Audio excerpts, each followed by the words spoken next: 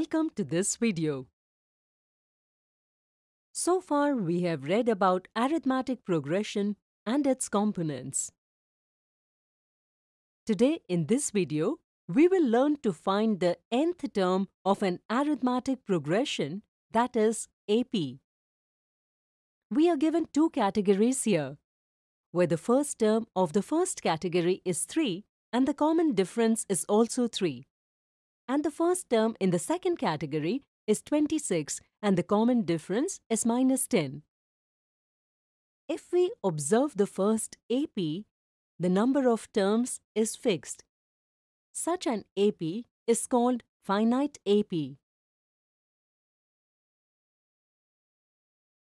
And the second AP does not have the last term, that is, the number of terms is not fixed.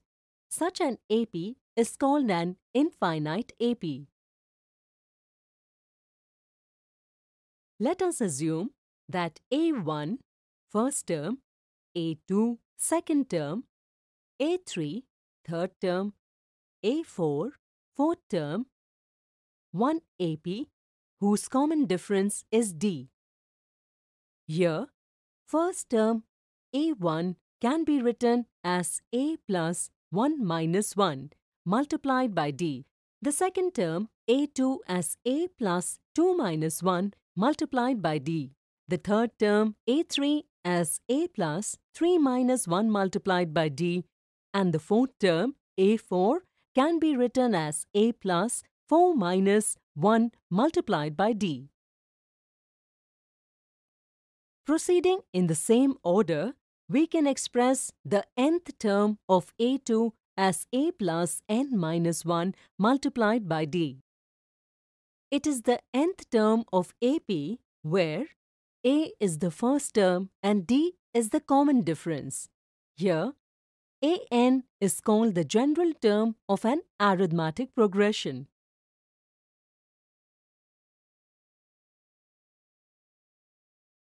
If there are m terms in the AP, then AM represents the last term, which is sometimes also denoted by L. Let's see an example. In a school ground, there are 35 students in the first row, 30 in the second row, 25 in the third row, etc. It has 5 students in the last row. How many rows of students are there in the school ground? Let the number of rows be n. Then, the first row, that is the first term A, equals 35. The common difference of the row D equals -5. And here, the last term, that is AN, equals 5. We have to find the number of rows of students. Therefore, we have to find the value of n. Can you tell me how will we do that? Well done! Looking at the pattern formed above, using the general form of AP, we can solve the problem and obtain the value of AN to be equal to 7. Hence, there are total of 7 rows of students in the school ground. Today in this video, we learned to find the nth term of an AP.